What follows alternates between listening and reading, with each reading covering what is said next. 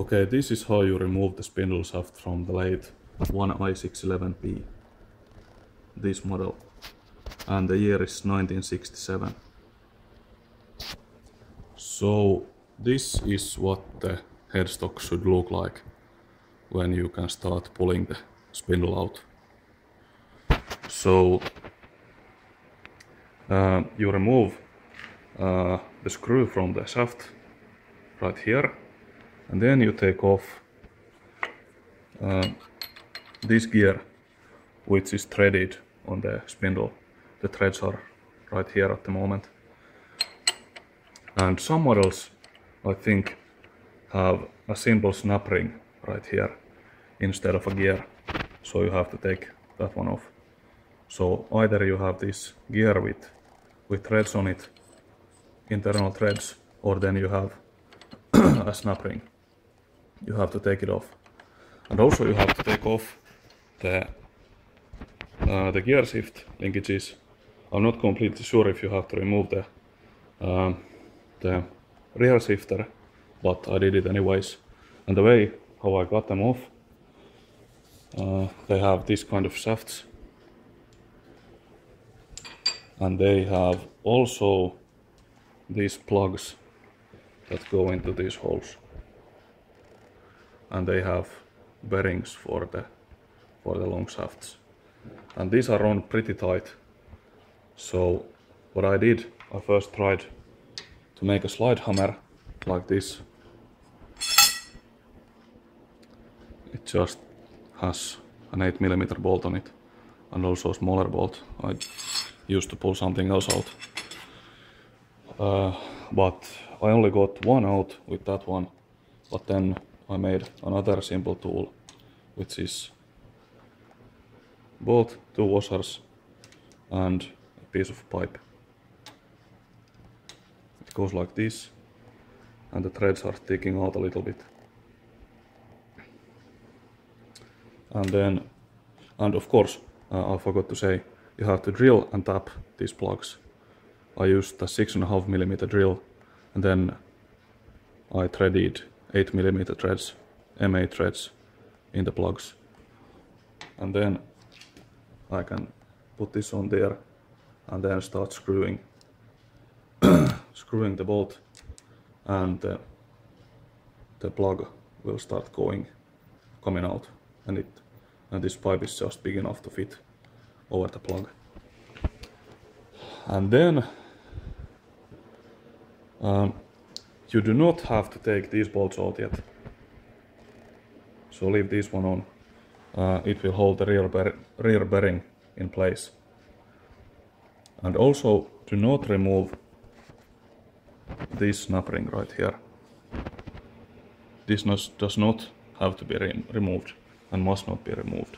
And also this cover must not be removed yet. But you can leave this shaft in place. And now I hope you can see the situation. I can try to show you it everywhere. These two gears are still in mesh, but that's okay. And then the setup for pulling out.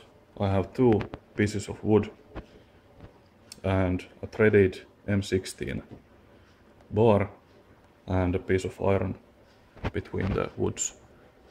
And now I'm using a wrench to pull the spindle out. It's pretty tight, because what's resisting now is this gear. This gear is jamming against this gear, and the spindle is going through this gear, and it's got a pretty tight press fit, but the whole spindle has to go through it. And also the rear bearing is resisting a little bit, but not nearly as much as this one. If you have a oxyacetylene torch, you can try to heat this one, but it seems like it's not necessary. Okay, I will now pull the spindle through, and maybe I will get back to you soon. Okay, the spindle is now out. It came out with little problems. The only thing I had to do was to tap this big front gear a little bit because it was getting stuck against the casting, and it somehow stuck a little bit to the spindle. But other than that, it came out real nice. And now I have some 3 gears which fell out. This is the gear that gave me the most trouble. And something else too. Here you can see one end of the axle bearing. Maybe you can see the number, maybe not.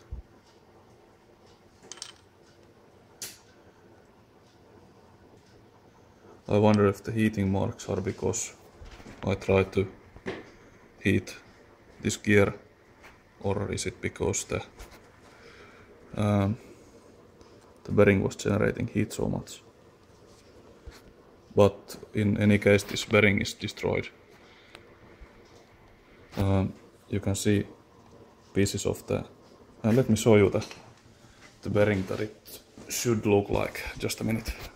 Okay, here you can see all the bearings in the spindle. This is the back bearing, which takes the force in if the chuck is here and the tailstock is here. When I try to turn, when I try to pull the spindle outward, that's what takes the force in. This takes that force, and then I have this thrust bearing. I guess, by the way, this is called an angular contact ball bearing, and this is a complete thrust bearing. It has 2 races and balls in between, and sheet metal thing to keep the balls in. And then I have the radial bearing, the front bearing, and I can show you the numbers. The front bearing is where is it? Here.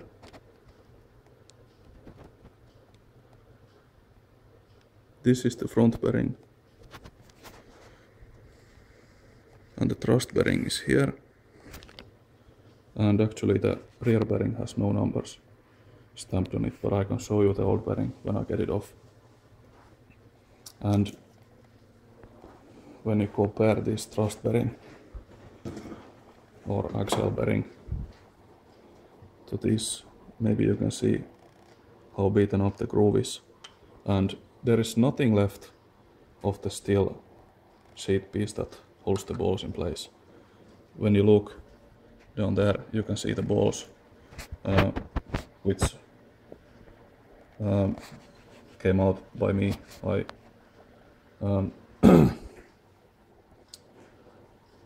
pulled these races off so much that the balls just fell through.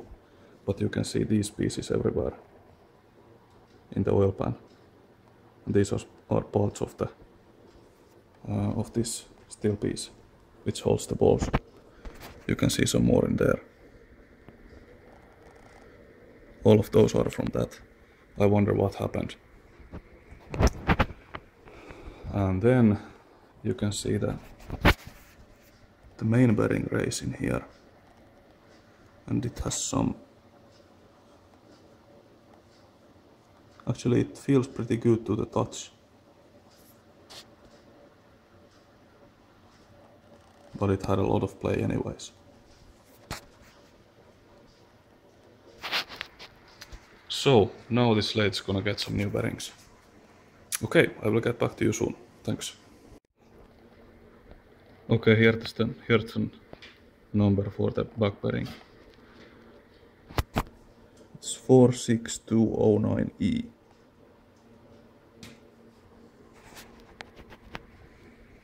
And I found a little problem. The thrust bearing actually was spinning in the wrong place. You can see what the outer race looks like. This piece should be still, standing still and not turning, but it has turned against its seat right here, and it has made some pretty nasty scoring. And this is not exactly very good. I think I'm gonna have to figure out what was the original measurement, and maybe by welding I can fill this and then surface grind it back. But I cannot put it back like this.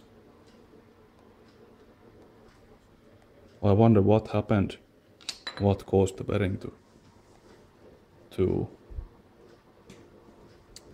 slide from the wrong place. I guess it's called spinning. Okay, I guess this is the end of the spindle removal video. And the next part will be, hopefully, maybe about this piece or putting the spindle back together. Okay, thank you.